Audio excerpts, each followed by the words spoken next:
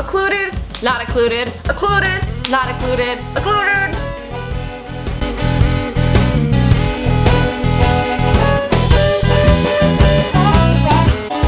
So occlusives, let's talk about occlusive agents in skincare. Well, the term occlusive or occlusive agents, when you're seeing that referred to in skincare, it basically means an ingredient that forms a film over the skin. When that ingredient forms a film over the skin, it prevents transepidermal water loss, TEWL. So when you prevent that water loss, you force water into the stratum corneum because our bodies are unique and amazing, and it's always trying to keep us in check and in balance, and it's letting go of some of our internal water. And when we stop that, we force hydration into the stratum corneum. Scientifically, what happens is that we actually force water into the corneocytes and they swell. Occlusion also promotes water uptake into the intercellular lipid bilayer. Pretty cool and sciencey. So what does that mean? That your skin becomes more hydrated. And we know that one of the secrets to having beautiful skin is having hydrated skin. And the only way that you hydrate skin is with water. Now, let's talk about some occlusive agents, and then we're gonna jump into some science and then some interesting theories on skin occlusion. Okay, so some examples of occlusive agents are waxes like beeswax and candelia wax, oils like mineral oil, olive oil, castor oil, jojoba oil, petroleum jelly is one of the #1 things that people cite when they're talking about occlusive agents, allantoin, silicones like dimethicone, paraffin wax. Have you ever gotten a pedicure where you only wanted the $30 pedicure, but they upsold you to the $50 pedicure, and then they dipped your feet in that paraffin wax, and when your feet came out, they just looked like gorgeous and amazing? That's an occlusive agent. Now this study, occlusion versus skin barrier, talked about some really interesting things. First, a healthy stratum corneum has about 10 to 20% water content. Now, when you use an occlusive agent, you can increase that skin hydration, that stratum corneum hydration, up to 50%. And it actually doesn't take very much time. At around the 30-minute mark of skin occlusion, you actually start to see significant hydration changes in the stratum corneum. Occlusive agents left on for up to 24 hours actually start to show morphological changes in the cells. Quickly, let's take a look at some products. Here's the Josh Roseburg Advanced Hydrating Mask. This is packed with mango butter, shea butter, and it also has, oh, it smells so good, like blue tansy.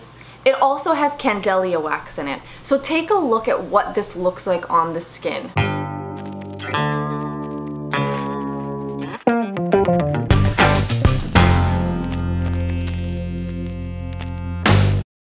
No water is getting in that mask to your skin. You see that barrier that it created, and no water is getting out. That means that leaving on a mask like this for 30 minutes is actually really going to produce skin hydration because you've occluded and blocked off that TEWL. Let's look at this Wamisa mask. This is a hydrogel mask. This is the exact same thing where you put this gel mask on, it's going to firm up to your skin and it's going to prevent that TEWL, thereby increasing hydration in a twofold manner. One by the essences and aloe vera that the mask contains, and the other by holding in that TEWL. I wanted to point out this interesting article written by Frances Child. She was talking about a beauty guru from Japan. Her name is Shizu Saiki. And she was talking about the book she wrote called The Japanese Skincare Revolution. It came out in 2015. If you are a Asian skincare buff, you might have heard about it.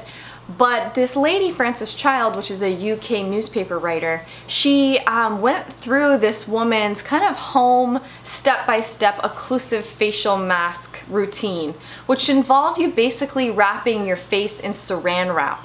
The saran wrap held the heat and humidity in and caused your skin to have an increased skin hydration. I'm going to link that article below. Take a read. It's super short. She's got great pictures, but it's food for thought. I don't recommend using saran wrap just because That's a very occlusive agent. That's a suffocating agent. You could not, I don't know what could happen, but I'm not going to recommend you wrap saran wrap on your face on YouTube. But the idea, the concept is the same, that occlusive agents are going to increase your skin hydration. This woman, Frances Child, at the end of the article, she was like, yeah, I'm sold. My skin looked amazing. That leads us to sheet masks. Sheet masks are everywhere. That is a great, super inexpensive way to increase your skin hydration. So like everything, we can overdo it.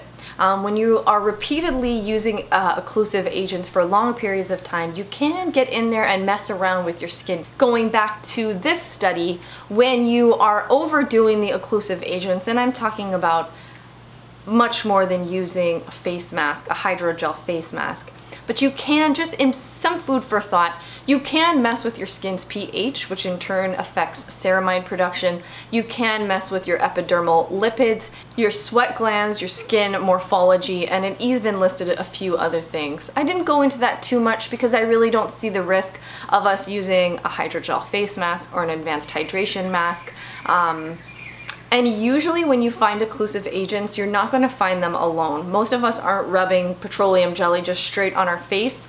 So if you were doing that, then maybe we would go into more of the side effects of overuse of occlusive agents, but oftentimes you're going to see them mixed with humectants and emollients that we talked about the past 2 weeks. So that's it for this video, guys. I hope you enjoyed it. Can't wait to draw this winner for you guys. I can't wait.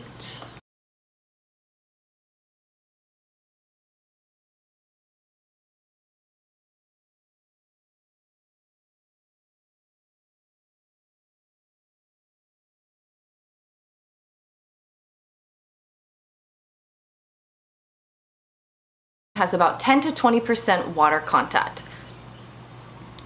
Has about 10 to 20% water content. It came out in 2000. Basically means ingredients that form a light film over the skin.